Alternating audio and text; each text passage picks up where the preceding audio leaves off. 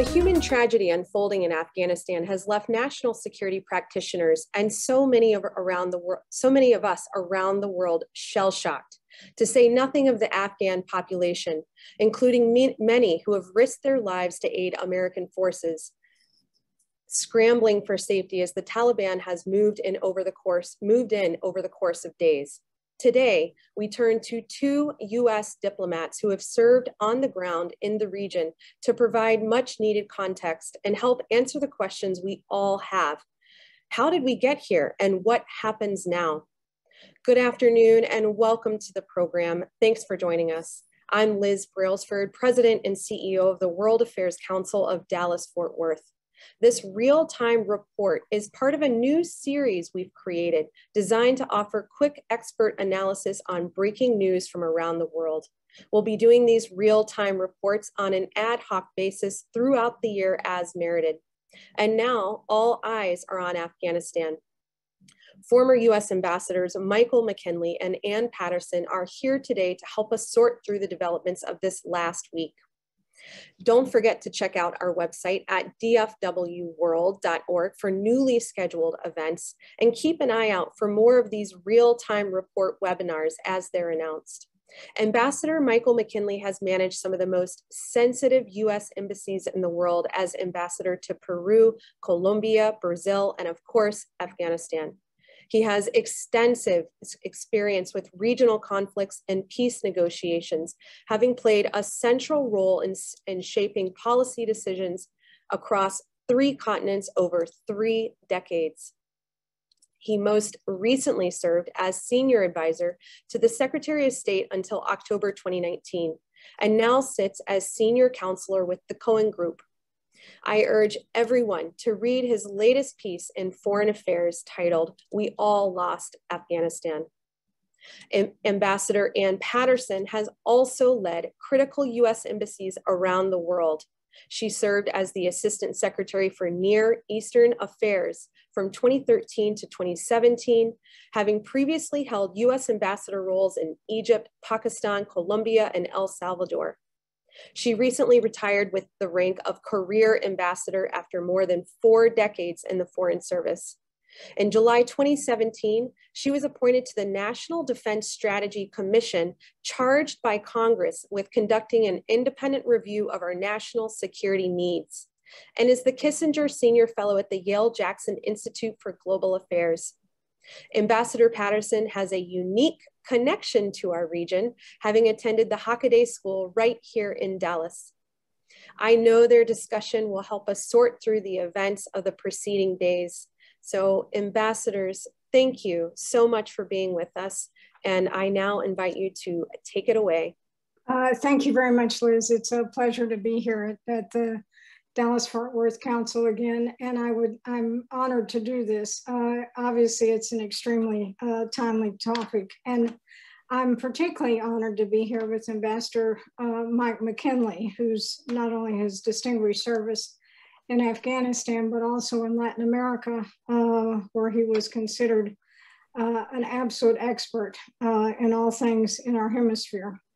Let me start off by just making a couple of observations and then asking Ambassador McKinley to talk a little bit about how we got to this point, what he sees as the current dilemmas, and maybe importantly, how he sees the strategic implications of what has taken place in Afghanistan and indeed now in South Asia.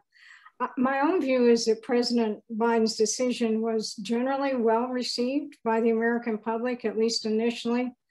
But the scenes at the Kabul airport, the speed of the government's collapse, the likelihood of Taliban reprisals, and frankly, what looks like the sheer incompetence of it all, at least in the last few days, is obviously damaging to the US, not to mention the Afghan citizens who are fleeing the country.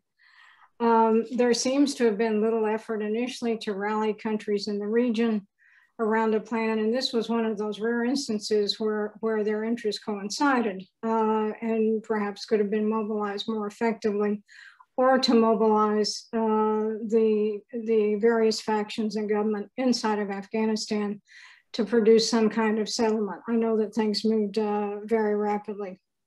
So I would like to ask Ambassador McKinley to say a few words. I will, as I see questions in the Q&A function, I will ask Ambassador McKinley if he would like to answer those as we go through the various issues, particularly raised in his article. I thought his article had some really good insights into what had taken place in the past 20 years, over the course of the past 20 years, but what assumptions, at least in the last few weeks, were flawed and led to this current debacle. Ambassador McKinley, would you like to proceed? Thank you. Well, thank you very much, Ambassador Patterson. And, you know, before starting, I would just like to return the compliment. And Ambassador Patterson is somebody I was looking up to in my very first few years in the Foreign Service. And she had a really strong reputation among younger officers coming in at that time. At that time, I was somewhat younger. And her track record, frankly, intimidates me and covers 3 continents like mine does. And her work on national security questions, I think, is very helpful with the topic we're about to address now. And to everybody in Dallas, I have 2 relatives in Dallas, and I spent a couple of years growing up in the rival city of Houston, and but ended up with the Dallas Cowboys as my team from 1966 onwards, and I haven't changed. So the other aspect of our conversation today, which I think we need to keep front and center as we talk, is the absolute tragedy of what we're seeing on our screens. We can get into the discussion of, did it need to happen the way it happened? But the human cost of the last few days and the fear of tens of thousands of Afghans and frankly, millions of Afghans, the uncertain fate of millions of girls and women in the country, the future of what was built in the country in terms of a free press, parliament with broad representation of the ethnic groups of the country. As I mentioned, educational strides on a significant scale. All of that is in question right now. And I would add a personal note, which I know is shared by Ambassador Patterson. So many of us who worked in the region and worked in Afghanistan are being approached by Afghan colleagues we had, people we knew and worked with, desperately asking for help. And it's driving home just how close and central Afghanistan has been to American realities over these last 20 years. And we see it all across this country.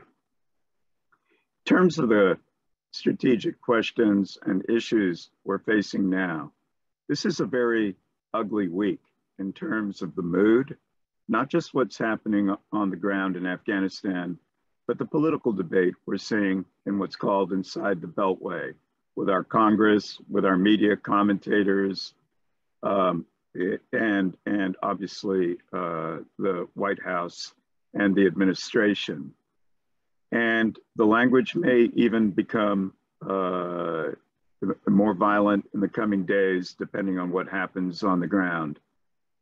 But I think it's very important to take a step back at this moment and remember that this has been 20 years of American engagement in Afghanistan, 20 years of American sacrifice in Afghanistan, $1 trillion of expenditure, 2,400 dead Americans in uniform, thousands of contractors who died as well, over 20,000 Americans wounded, tens of thousands of Afghans who have died, including tens of thousands of Afghan military personnel and civilians.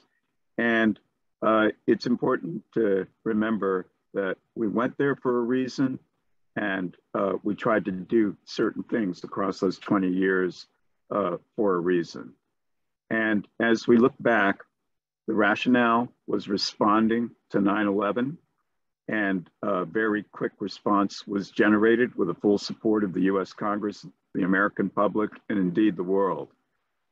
And in the early years, the purpose became a dual objective, not just chase down the remnants of Al-Qaeda and to keep the Taliban at bay, but to build a new Afghanistan and transform the country, nation building in the parlance of many. And I think across those 20 years, a lot of mistakes were made. They were made in how we approached the Afghan security force build out. We overlooked weaknesses, which maybe are much more evident now in hindsight. We were less successful on some of our development projects and priorities than we thought we would be. We misread Afghan political realities. It remained a country that was very fragmented with regions, ethnic groups, with very different perspectives on what should happen.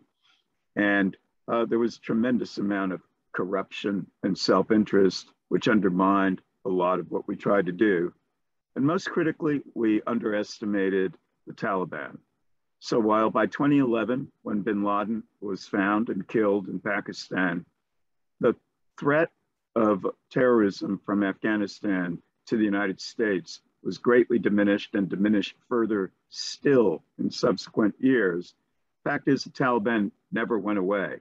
And from 2005 onwards, demonstrated themselves to be a political movement with support inside the country. And despite a surge which had over 100,000 American troops there between 2009 and 2011, they continued to strengthen also on the battlefield. And across most of the last decade, as US forces were drawn down across many years, not just this year, the Taliban gained incrementally and certainly was positioned to be more of a challenge to the government. And that was when President Trump made the decision to negotiate a withdrawal from Afghanistan with the Taliban in the 2019 period. And that agreement ended up being weaker in terms of conditionalities than it might otherwise have been. Withdrawal began and was completed under President Biden.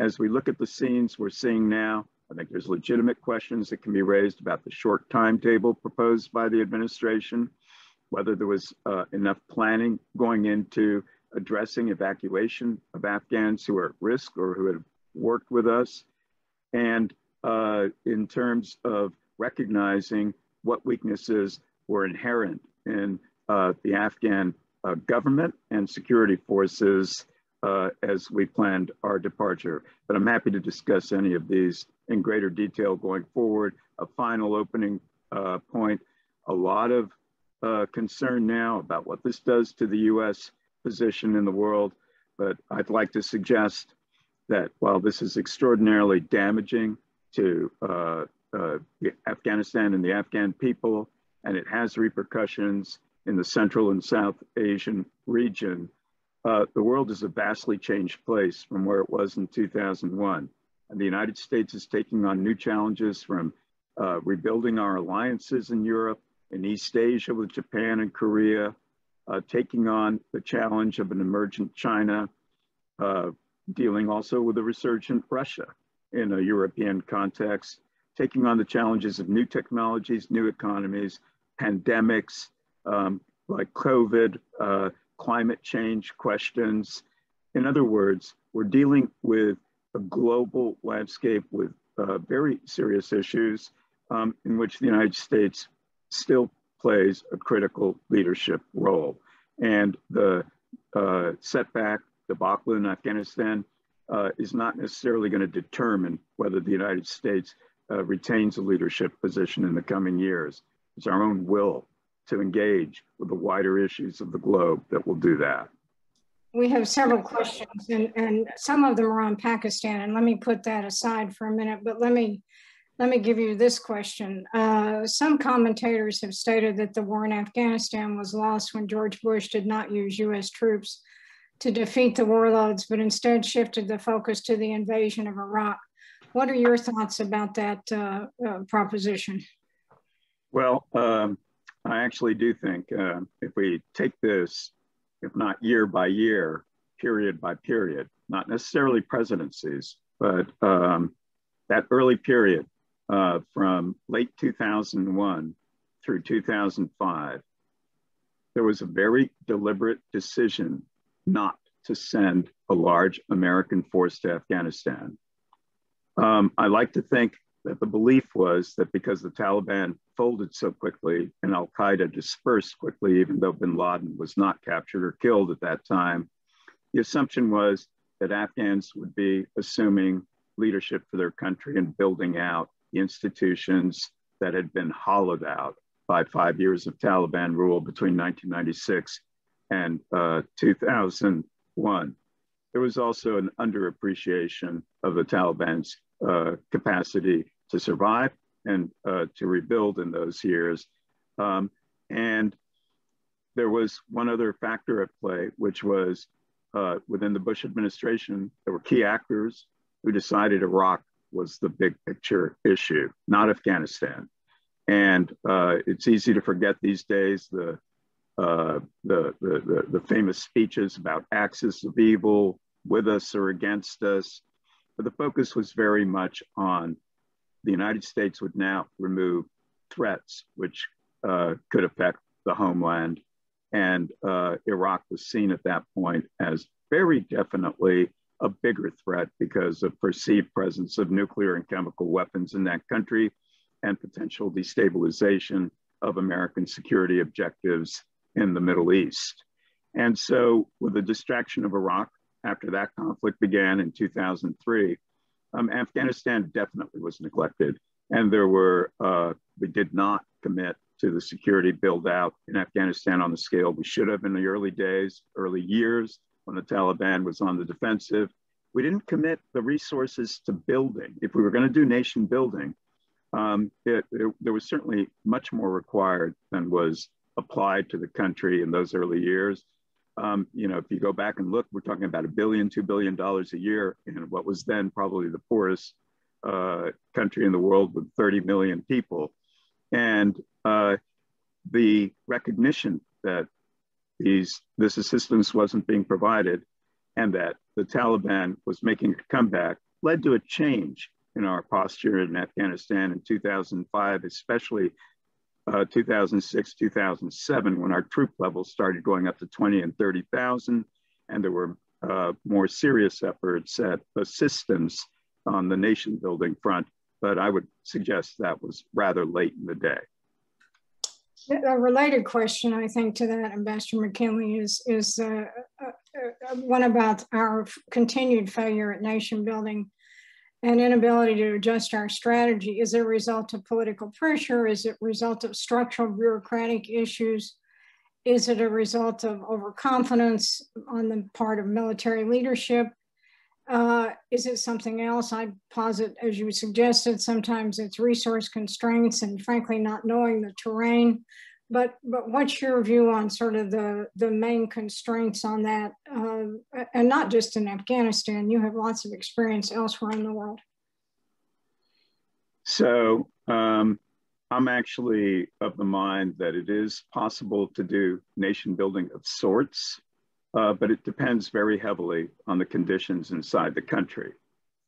And in the case of Afghanistan, there really was a misreading of what the country was about.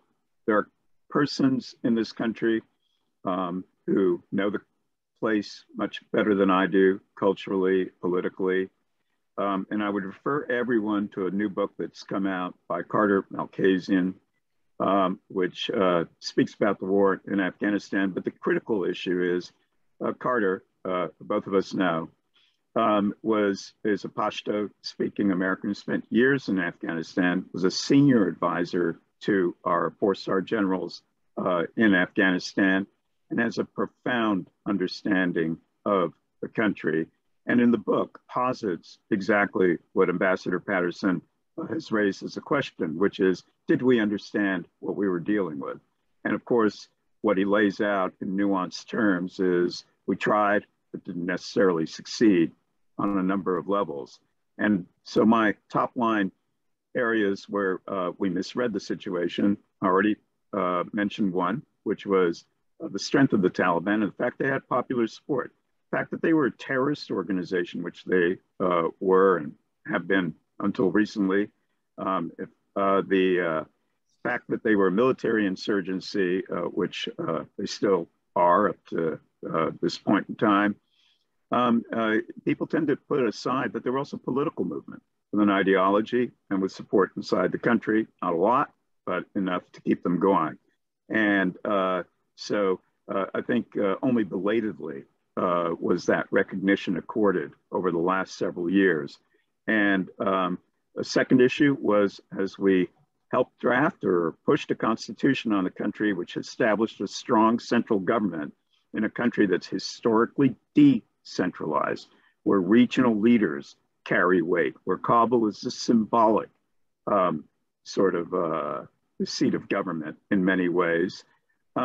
We helped sort of create tensions that were already there. We didn't create them, but reinforce tensions between regional leaders and central government, which had the virtue of having the resources because the assistance to the country was flowing through the central government and efforts by donor agencies and international assistance agencies that worked through the government, even as they tried to work locally in different parts of the country. So those tensions were very evident indeed. The other factor at work, I think, is underestimating what the impact of 40 years of war is. This didn't start with us or with 9/11. From 1979 to 1989, a war against the Soviet occupation in which 5 to 7 million Afghans became refugees, and the largest refugee population in the world up to that point and for many years after.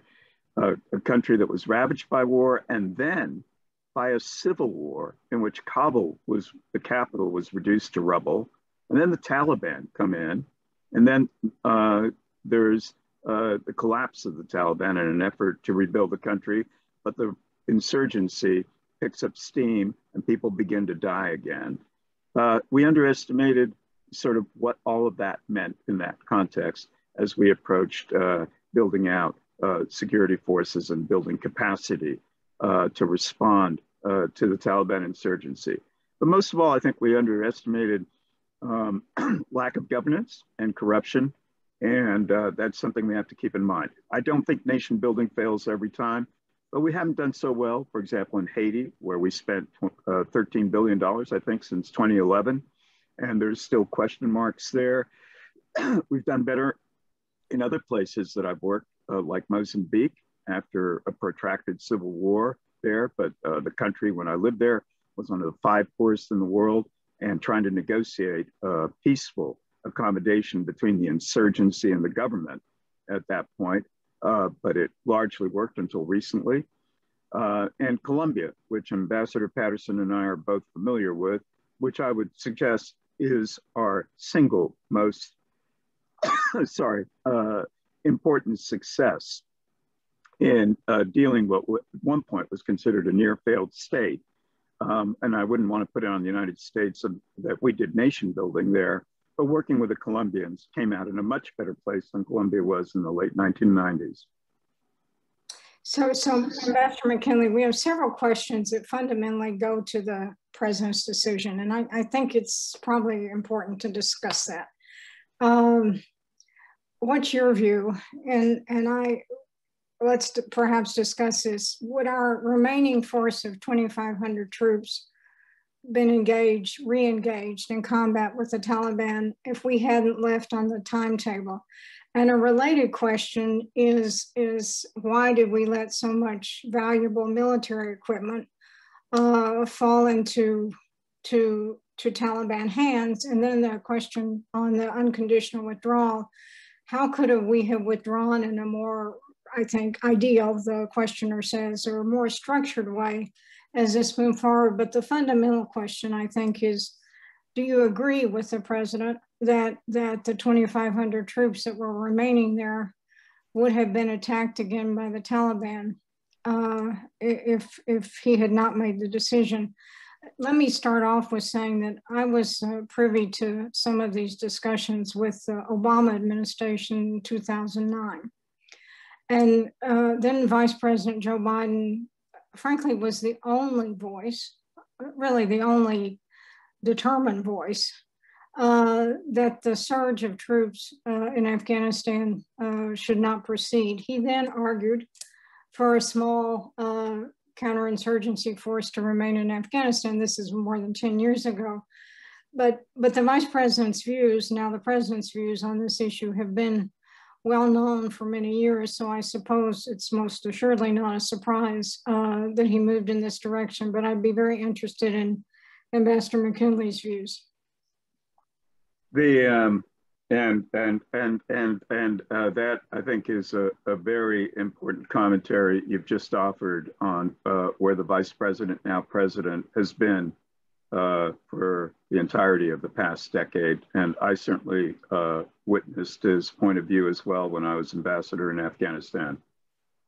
That said, one of the critical elements, which I think is not coming into focus at the moment, and maybe it can't because of the scenes we're seeing across this week, is that the Taliban was gaining ground pretty steadily for the last 7 or 8 years. This wasn't a new phenomenon. And so even 100,000 plus US troops, I think it was 102,000 at its height, plus 30,000 plus coalition international partners, European partners in particular, did not really have a permanent impact on the fighting capability of the Taliban. And we can debate whether President Obama's decision to bring troops out after only less than 2 years of the surge was the right one. But I would suggest, given our experience in other conflicts that we can think of, that extended engagement by US forces in a foreign war in which there's not a clear-cut enemy, and particularly one that isn't engaged in pitched battles, doesn't necessarily produce the results you think it will, but it does lead to a lot more Americans getting killed. And the decision, starting in the Obama administration, but going through the Trump administration and to the Biden administration, was to draw down forces. As those forces were drawn down, and I don't want to put the Taliban advance on the drawdown of forces, because at different points, 2013, 14, 15, 16, there were still 10,000, 15,000, 20,000 troops available. And if you add coalition forces, more than that. But the fact is, the Taliban was making gains, particularly in rural areas, particularly in Western and Southern Afghanistan. And so the suggestion that American troops staying at 3,500, 4,500 plus 7,000 or 8,000 coalition partner forces with the capabilities in terms of intelligence support, in terms of air support, would make a critical difference to what was already a battlefield that was shifting in the direction of the Taliban? No, I don't think so. And the evidence is there in terms of the battlefield. The issue then became, as American forces continued to draw down, what to do about the agreement, which had been negotiated under the Trump administration, in which there was an agreement reached with the Taliban in February of 2020 for a 1-year departure timetable from May 1st, 2020 to May 1st, 2021, and in which, before the change of administration, US forces were already down to 2,500. With what I've said earlier, I would suggest that that force would not have made a material difference to the eventual outcome we're seeing. It might have made a difference to the timetable if US forces were heavily engaged in the fighting over the last 2 to 3 to 4 months. But we weren't involved in that fighting going back a couple of years. In terms of whether the Taliban would have begun attacking US troops again, absolutely 100%. They would be going after our diplomatic mission. We'd be having losses And I will put my hand in the fire that the commentary at that point would be, why are we in Afghanistan? Why are American men and women dying in Afghanistan? And what is the exit strategy that we need to have there? But this idea that because no American forces had been killed over the last year, the Taliban were never going to attack again, simply doesn't hold water. They made a calculation on what it would take to get foreign forces out, particularly American, and they stuck to that calculation. And the president made a decision that he was going to continue to implement what President Trump had negotiated. I think there's still a legitimate argument to be made over whether the timetable for that withdrawal of the 3,500 was too short. I personally think it was, even though I fully supported the president's decision on the withdrawal, and that it shouldn't have happened before the fighting season was concluded, and that a little more time would have allowed for us to plan for evacuations, special immigrant visas for the people who had helped us, and frankly, for a more orderly turnover of facilities to the Afghan military. We saw what happened in Bagram, the big American air base in the country, where it was left in the middle of the night and vandalized. So I don't think that was in people's calculations as they set the original timetable out. But we can debate the timetable. I don't think we can debate the outcome. On the equipment, anybody's guess. My sense, and I don't know, I'm reading the news like the rest of you, I'm not in the administration, is that a lot of the air assets are sitting at the airport, and presumably something will be done with them. But it's pretty clear, because we saw it happen in real time, that a lot of the weaponry of the ground transport did end up falling into Taliban hands as government forces either surrendered, retreated, or deserted. So there's a related, Mike, there's a related question to this, and let me say a couple words. If the current exit strategy is a flawed one, what would have been a better exit strategy? And you talked about some of that in your last response, but my view was, yes, of course you needed more time. That struck me as just sort of insane to push ahead with that time limit. And you needed more time because what struck me, there was no sort of diplomatic muscle put into this. Now, maybe it was whistling past the graveyard in any case, but there was no effort that I could discern to bring together countries in the region to force Ghani to take steps to make some kind of settlement. All the prisoners were released and apparently immediately returned to the battlefield. So at the very least, you would have required more time and not to leave Bagram in the middle of the night, which was a national embarrassment, I thought. So that would be my view. Even if you agree with the president's decision, the implementation was deeply flawed. You made all the right points. And the only caveat I would offer is that implementation of the withdrawal agreement had begun early in 2020. That is, under the previous administration. So we can't look at what happened this year in isolation. Some commentators have suggested, well, Biden administration could simply have reversed the steps that had been taken by the Trump administration. And clearly the decision was not to, but to suggest that there wasn't already a very considerable drawdown already in place by the time President Biden took office, I think is not correct. I would suggest just one other caveat. There was an effort under the previous administration and this administration to rally regional governments to support what were supposed to be peace talks between the government and the Taliban. And so Gulf countries were brought into the mix. We saw Norway, historically a country that has helped in sensitive negotiations, very directly engaged. We saw European governments choosing to meet with the Taliban to reinforce the importance of moving ahead with the peace process. you had the Russians and the Chinese in their own way, and it is very much their own way, suggesting and trying to reinforce a peace process. They weren't sitting there thinking that, oh, 2 months later or a year later, the Taliban would be occupying Kabul.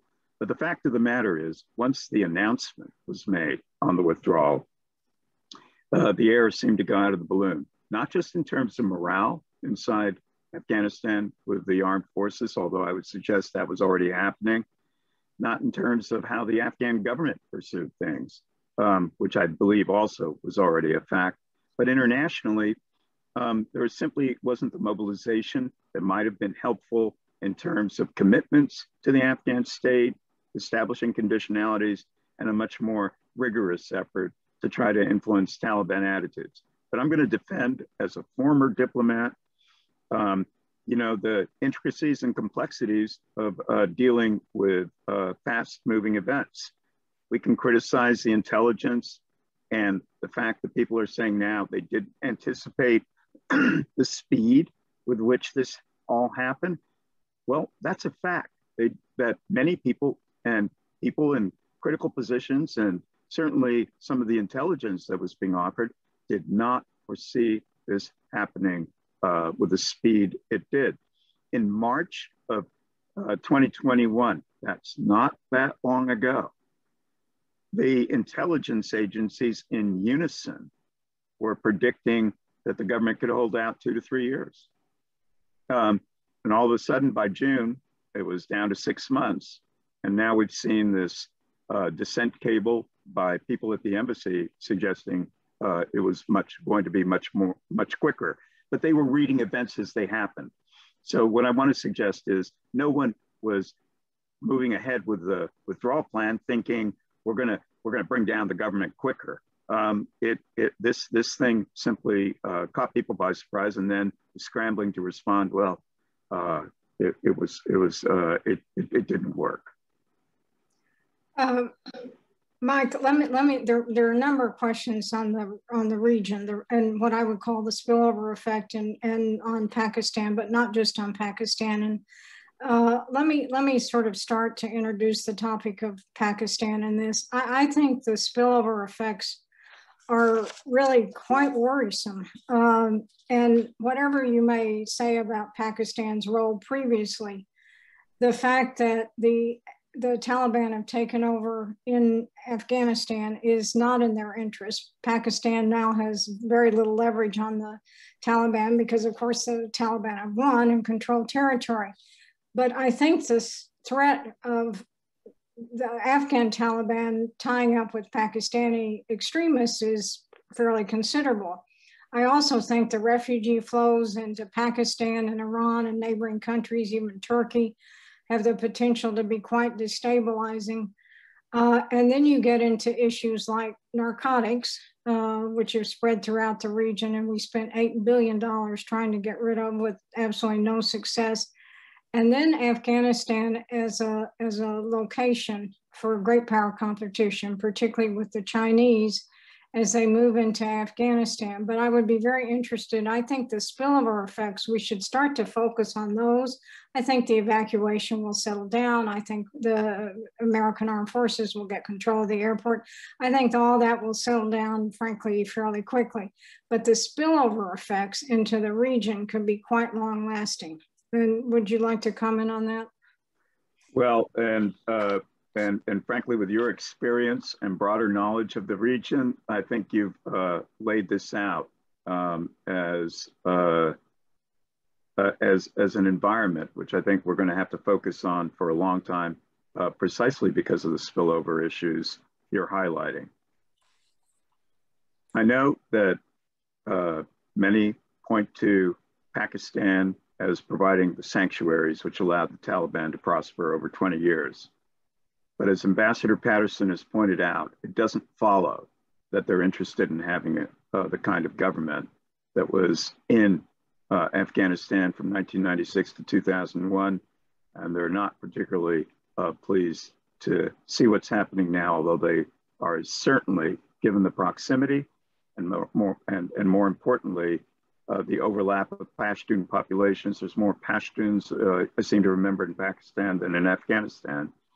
They're certainly going to be much more focused on how to build a relationship with the Taliban than others might be. But Pakistan has suffered terribly from terrorism, homegrown, but also international terrorism over the last 30 years. And certainly we'll be looking to see what new government in Kabul means for security equations in the region. More broadly, Iran, not our friend, and certainly seemingly pleased with the turn of events, not a friend of unstable Afghanistan. If I remember correctly, they have 2 to 3 million Afghan refugees in the country. More importantly, Iran's with Russia, one of the 2 great destinations for Afghan opium and heroin. And Iran has a tremendous heroin problem that they see as emanating from their proximity to Afghanistan. In Central Asia, there is very definitely among several of the governments a fear that an extreme movement like the Taliban taking over will be an incentive for smaller movements inside their own country that are also violent to become more active. And so real concern. More broadly, Russia and China share those concerns. And Russia and China, it's fascinating to me, maybe not so much to others, but Foreign Minister Lavrov of Russia last week suggesting to the Taliban they would be withholding recognition and waiting to see how the Taliban made its good on its commitments to not support terrorism. He didn't word it quite that way, but that was the message. Chinese, with their concerns in Xinjiang, also delivering similar messages, although not as openly to the Taliban. And so all eyes are on Afghanistan. What I do, and I should add one other very important actor, and that's India. And India, whether we see it that way or not, from Delhi's point of view, the return of the Taliban is giving Pakistan reinforcement. And so India views this as another very critical piece in the power relationship it has with its neighbor. More broadly, however, I would like to suggest that the idea that China and Russia are going to rush in and take control of Afghanistan's lithium deposits and iron ore deposits, we spent 20 years talking about that, and they didn't develop. It's economics and business build-outs are complicated issues, and I don't think Afghanistan is going to become the next big pawn in terms of critical natural resources for the technology age. But the other factors I've mentioned are significant enough, and with tensions between Pakistan and India, the tensions with Iran writ large, and frankly, the perennial tensions in the Gulf area, Afghanistan's definitely going to continue to remain a factor and a focus for many countries. So Ambassador McKinley, look ahead on a couple of issues. We have a couple questions. One is, do you think that essentially vis-a-vis women and girls, do you think the Taliban has moderated its views? Is there any indication, the questioner asked, that the Taliban's plans for ideological imposition are more or less intense now? And then from one of our students, what's your perspective on the possibility of another civil war with the new northern resistance, the Amarullah Saleh and the Panjshir Valley? Will the Taliban be able to solidify control, or will there be a new conflict and a new civil war? Those are 2 very, very difficult questions. On the future for girls and women in the country, and the broader question of whether the Taliban has moderated some of its positions on society over the last 20 years. I think I'm pretty subjective, like many people. and their track record is terrible and horrible. And in the time I was there, in certain areas, they continued to burn or shut schools for girls in districts they took over. It's only a few years ago. I left Afghanistan in December of 2016. And so this idea that there is this transformation in the movement, but we're going to have to wait and see. They're saying the right things. Girls should go to school. I saw an interview, I don't know, remember where, on what network, with Taliban leaders, but they're talking about, yes, girls should go to school until they're 12 or 13. That may be an evolution on they should never go to school, but I'd hardly consider that a positive gesture towards the rights of girls and women or of the needs of a modern society. And so I am very skeptical, but we can't operate simply on the basis of skepticism. We have to see what the actions are, and if there are opportunities that are there because the Taliban, for different reasons, are changing their behavior in some respects, well then, to protect some of the rights that have been gained, engagement's going to have to be part of the equation going forward. It's a very very complex issue right now. I would add there's a generational change in the Taliban, and more importantly, all of them lived in Pakistan, big cities, and saw a different way of living. And many of them lived in the Gulf, including some of their absolutely key leaders. Mullah Baradar arrived from Doha, I think this week. And so they've seen things differently. They also know what it was like not to have money to run an economy, and so on. So there's this anticipation that maybe there's changes. I'm trying to suggest, let's be cautious, let's be prudent. The jury's very much still out on this, but if there are some changes, then that's going to ask some tough questions of the international community. Do we keep our distance, or do we try to engage a bit to try to protect some of the gains of the past 20 years? And I spoke so long on that, I forgot the second question. It was on girls and women. What was the other? Yes, on the possibility of civil war through that's right. In other words, what kind of opposition will they have? I think it's not what I think. Most Afghans do not support the Taliban. They do. They are a political actor inside the country, but there are many other political actors and groupings and senses of identity inside the country. It doesn't follow that there's going to be an immediate military response to them.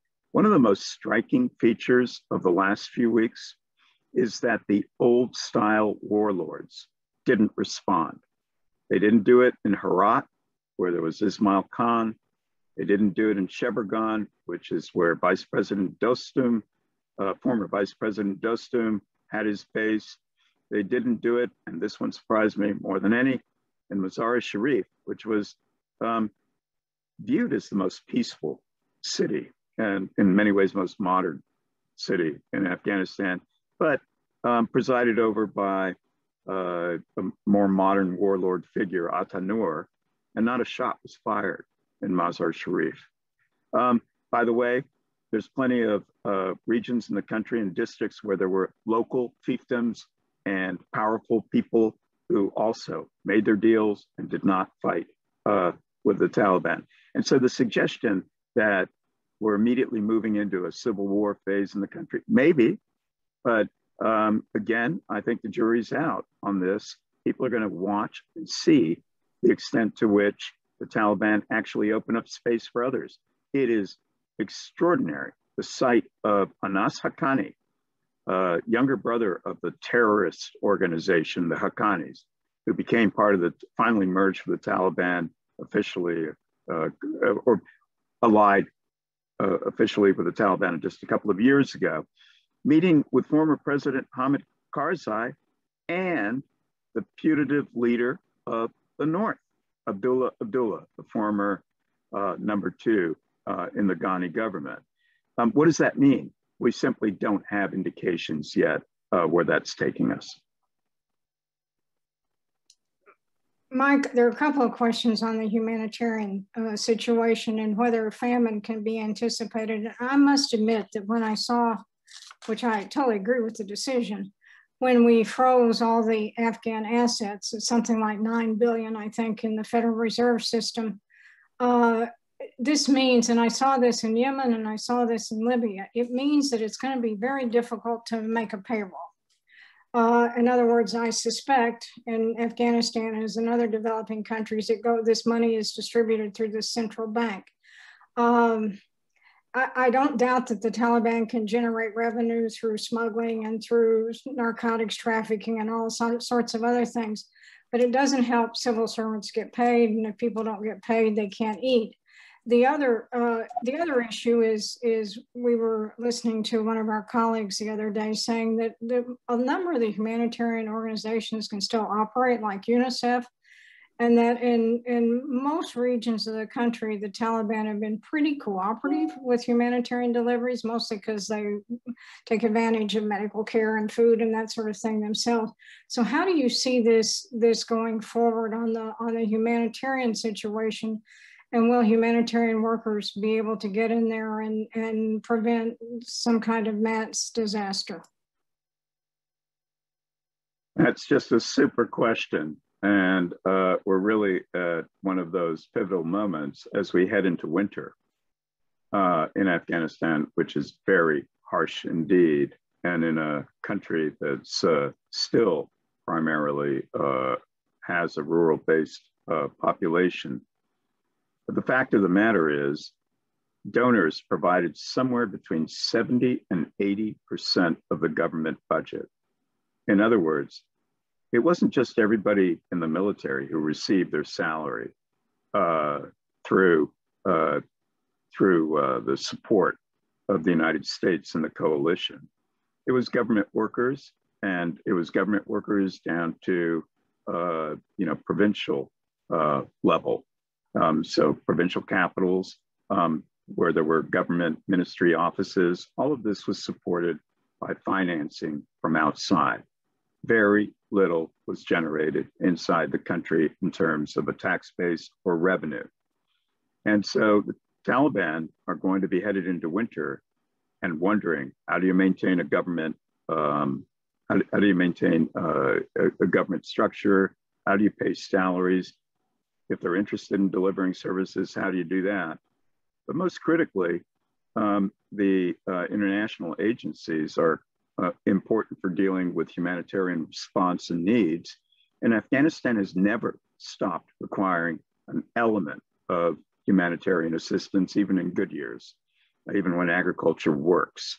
And so I think one of the toughest questions, and I saw an article, I think it was today, and maybe it was from yesterday, but it was basically an article, I think in the Washington Post, I think it was today.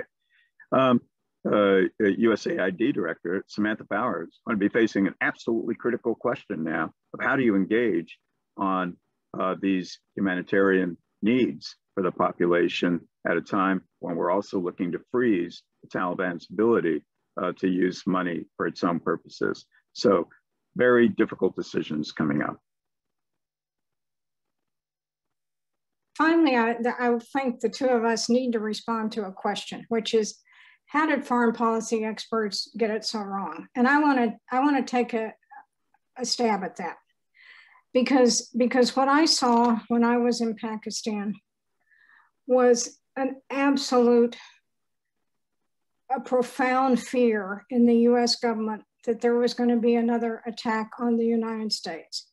And that overrode almost every other consideration. And there was the person that put the bomb in Times Square. And when we started to pull that back, we saw a much broader terrorist activity than we thought. There was the Afghan American who had trained in Pakistan who was going to blow up the New York subway. There was an incident which absolutely paralyzed Washington for a while, where we thought a nuclear weapon had gotten in the hands of the Pakistani Taliban. And these events came up, these reports, which were valid, came up sufficiently often that they reminded everyone of the tragedy of 9/11. And nobody, at least what I saw, I was there in Pakistan earlier than you were in Afghanistan, was going to take a chance that they were going to take all kinds of risk and do all kinds of maybe silly stuff, but they were not going to take a risk that there was going to be another attack on the US. So that would be my answer to that question. And I think, again, you've presented it with the insight of somebody who lived those earlier moments. I lived them peripherally. I was working on refugee and humanitarian response in the aftermath of 9/11, but was some remove from the political decisions. But I think we really do need to be conscious of the moment our country was living through and the fear of the threats that could emanate. And 9/11, I don't know, with the passage of time, but I don't know, it is still a shocking development, not just for the United States, but anywhere in the world. We can go through and do historical comparisons. This was an extraordinary event, and the fear that something like that might happen again drove a lot of the calculations. In terms of getting it wrong, I would just posit one thought, because I know we're up against it on the time. I see Liz on the screen. Leave you perhaps with one thought. Was there an opportunity in Afghanistan, in Iraq, responding to Islamic State, where we could have, made our statement, military or otherwise, and taken a step back without fully committing ourselves to the nation building aspects of this, or to try to redraw strategic maps? I'm in the camp of yes, there was. I think Iraq should have been turned over to the UN immediately after the fall of Saddam Hussein in 2003. We missed our chance, and it became just an American issue. Of course, it was a war of choice by the United States as well. But these decisions to stay and to engage in nation building and to engage in redrawing strategic maps in South Asia and in the Middle East, certainly, I think, help lead us to the points we see ourselves in now, not just in Afghanistan, by the way, but I would suggest Iraq, where the Iraqis for some time have been asking for us to leave. Thank you both. Truly, what a wonderful, enlightening discussion. And thanks for joining us and sharing your insight and expertise with our community. I now invite our community to consider supporting one of the resettlement agencies that operate in DFW in cooperation with the State Department, listed on the screen here. The Council's International Visitor Program, which assists the State Department with foreign leader trips through Dallas, both virtually and in person, consistently works with these organizations. They are really the ground zero for refugees and those with special immigrant visas in our community, greeting and sheltering and assisting those new arrivals during their initial settlement in the US. Your efforts would go a long way as we welcome these refugees to our community. Thanks to everyone for joining us, and I wish you a wonderful weekend. Have a good evening.